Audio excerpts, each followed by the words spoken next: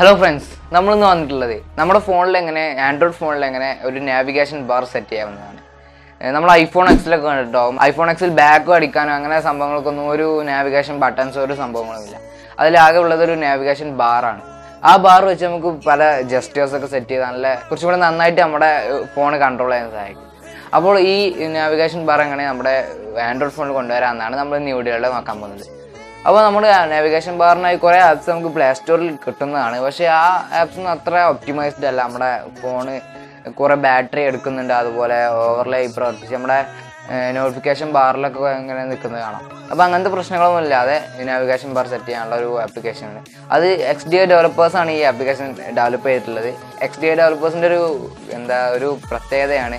അത് വെറുതെ കൂടുതൽ ആപ്സിൻ്റെ പ്രത്യേകത എന്ന് വെച്ചാൽ അത് റൂട്ട് ചെയ്ത് ഉപയോഗിക്കണം. ഒന്നെങ്കിൽ റൂട്ട് ചെയ്യണം, അല്ലെങ്കിൽ ഓരോ പെർമിഷൻ എനേബിൾ ചെയ്യണം.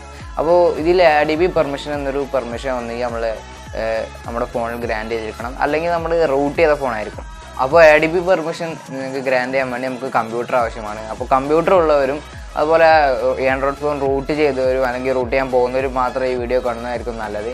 അല്ലെങ്കിൽ അല്ലാത്തവർക്ക് ഈ വീഡിയോ ചിലപ്പോൾ ഉപകാരപ്രദമായില്ല എന്ന് വരും. അപ്പോൾ നമുക്ക് ഏതായാലും വീഡിയോയിലേക്ക്.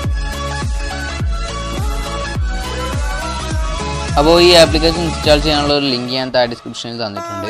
അപ്പോൾ അതിൽ ക്ലിക്ക് ചെയ്ത് നിങ്ങൾ ഈ ആപ്ലിക്കേഷൻ ഓപ്പൺ ചെയ്യുക. ഓപ്പൺ ചെയ്യുന്ന സമയത്ത് തന്നെ ഇതിൽ നമുക്ക് ആദ്യം തന്നെ പെർമിഷൻ ഗ്രാൻഡ് ചെയ്യാനുള്ള ഓപ്ഷനാണ് വരുന്നത്. അതിൽ നമുക്ക് പെർമിഷൻ ഗ്രാൻഡ് ചെയ്യാനുള്ള ഗ്രാൻഡ് എന്നൊരു ഓപ്ഷൻ കാണാം. അതിൽ ക്ലിക്ക് ചെയ്യുമ്പോൾ നമുക്ക് അത് പെർമിഷൻ എനേബിൾ ചെയ്യുന്നത് എന്തിനാണെന്ന് വെച്ചാൽ, ഇപ്പോൾ സ്ക്രീനിൻ്റെ ഉള്ളിൽ നാവിഗേഷൻ ബാറുള്ള ഒരു ഫോണാണ് നിങ്ങളതെങ്കിൽ ആ നാവിഗേഷൻ ബട്ടൺസ് പോയതിനു ശേഷം ഈ നാവിഗേഷൻ ബാർ വരാനുള്ളൊരു പെർമിഷനാണത്. ആ പെർമിഷൻ ഗ്രാൻഡ് ചെയ്യണമെങ്കിൽ ഒന്നെങ്കിൽ ഞാൻ നേരത്തെ പറഞ്ഞ പോലെ തന്നെ റൂട്ട് വേണം, അല്ലെങ്കിൽ കമ്പ്യൂട്ടർ ഉപയോഗിച്ച് ADB പെർമിഷൻ ഗ്രാൻഡ് ചെയ്യണം. അപ്പോൾ കമ്പ്യൂട്ടർ വെച്ച് റൂട്ട് ചെയ്തിട്ടാണെങ്കിൽ നിങ്ങൾ ഇത് ചെയ്യണമെങ്കിൽ നിങ്ങൾക്ക് ഇങ്ങനെ ഗ്രാൻഡ് എന്ന ഓപ്ഷൻ നിൽക്കിയതിന് ശേഷം നേരെ ഈ ആപ്ലിക്കേഷൻ ഉപയോഗിക്കാവുന്നതാണ്. ഇനി നിങ്ങൾ അത് റൂട്ട് ചെയ്യാത്ത ഫോണാണെങ്കിൽ ഗ്രാൻഡ് എന്ന് കൊടുക്കുക. ഇതിലൊരു കോഡ് വരും. ഇപ്പോൾ ആദ്യം തൊട്ട് ADB ഷെൽ PM എന്ന് തൊട്ട് സെറ്റിങ്സ് എന്ന് വരെ ഇപ്പോഴാണ് എൻ്റെ കോഡ് വന്നിട്ടുണ്ട്. അപ്പോൾ അതുവരെയുള്ളൊരു കോഡ് വരും.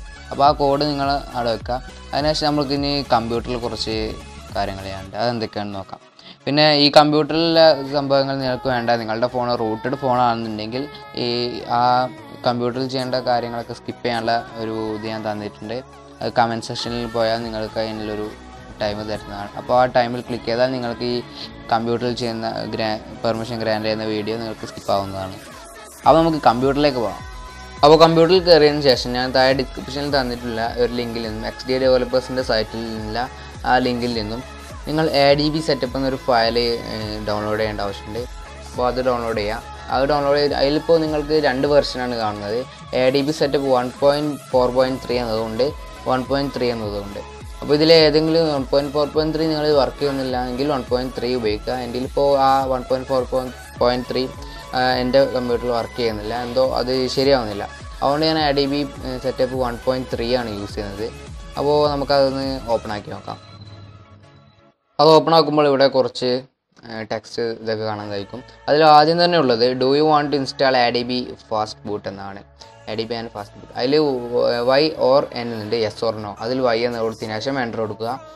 വീണ്ടും പിന്നെ ഇൻസ്റ്റാൾ ADB സിസ്റ്റം വൈഡ് എന്ന് ചോദിച്ചാൽ അതിലും Y എന്ന് ശേഷം കൊടുത്തതിന് ശേഷം എൻ്റർ കൊടുക്കുക.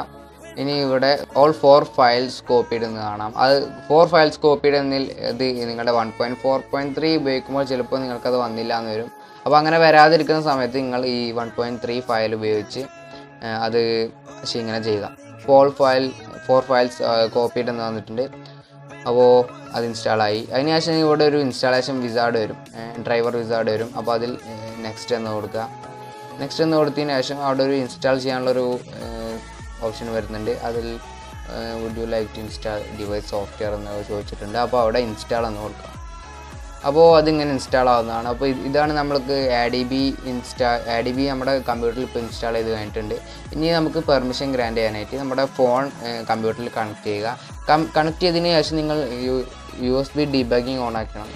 USB ഡീബഗിങ് ഫോണിൽ അനേബിൾ ചെയ്യാൻ വേണ്ടി നിങ്ങൾ സെറ്റിങ്സിൽ ഡെവലപ്പർ ഓപ്ഷൻസ് എന്നതിൽ പോവുക. ഡെവലപ്പർ ഓപ്ഷൻസ് നിങ്ങളുടെ ഫോണിൽ കാണുന്നില്ല എന്നുണ്ടെങ്കിൽ അബൌട്ട് ഫോൺ അല്ലെങ്കിൽ അബൌട്ട് ഡിവൈസ് എന്ന സെക്ഷനിൽ ബിൽഡ് നമ്പർ എന്നൊരു ഓപ്ഷൻ കാണാം. ആ ബിൽഡ് നമ്പറിൽ ഒരു 5-6 തവണ ഒപ്പം കുറേ തവണ നിൽക്കുക. അങ്ങനെ ചെയ്യുമ്പോൾ നിങ്ങൾക്ക് സെറ്റിങ്സിൽ പിന്നെ വീണ്ടും ബാക്കിലായിട്ട് വരുമ്പോൾ ഡെവലപ്പർ ഓപ്ഷൻസ് എന്ന് കാണാം. അപ്പോൾ ഡെവലപ്പർ ഓപ്ഷൻസ് എന്ന് എടുത്തതിന് ശേഷം USB ഡീബഗ്ഗിങ് എന്നുള്ളത് എന്നിട്ട് എനേബിൾ ചെയ്യുക. എനേബിൾ ചെയ്തതിന് ശേഷം നിങ്ങൾ ചെയ്യേണ്ടത് നമ്മുടെ വിൻഡോസിൻ്റെ ഐക്കൺ സൈഡിൽ കാണുന്ന വിൻഡോസിൻ്റെ ഐക്കൺ ക്ലിക്ക് ചെയ്ത് CMD എന്ന് സെർച്ച് ചെയ്യുക. ഇങ്ങനെ സെർച്ച് ചെയ്യുമ്പോൾ നമ്മുടെ കമാൻഡ് പ്രോംപ്റ്റ് ഓപ്പൺ ആയി വരുന്നതാണ്. അതിൽ ഇനി നമ്മൾ ചെയ്യേണ്ടത് നേരത്തെ നമ്മുടെ ഫോണിൽ ഒരു പെർമിഷൻ ഗ്രാൻറ്റ് ചെയ്യുന്ന സമയത്ത് ഒരു കോഡ് വന്നിരുന്നല്ലോ, ADB ഷെൽ എന്ന് തൊട്ട് സെറ്റിങ്സ് വരെയല്ല. അപ്പോൾ അത് നിങ്ങൾ ഇതിൽ ടൈപ്പ് ചെയ്ത് കൊടുക്കുക. ടൈപ്പ് ചെയ്തതിന് ശേഷം എൻ്റർ എന്ന് കൊടുക്കുക. അപ്പോൾ ഇങ്ങനെ ചെയ്താൽ നിങ്ങളുടെ ഫോണിൽ ഇത് സെറ്റായി വന്നിട്ടുണ്ട്. ഈ ആപ്ലിക്കേഷൻ ഇനി നിങ്ങൾക്ക് യൂസ് ചെയ്യാവുന്നതാണ്.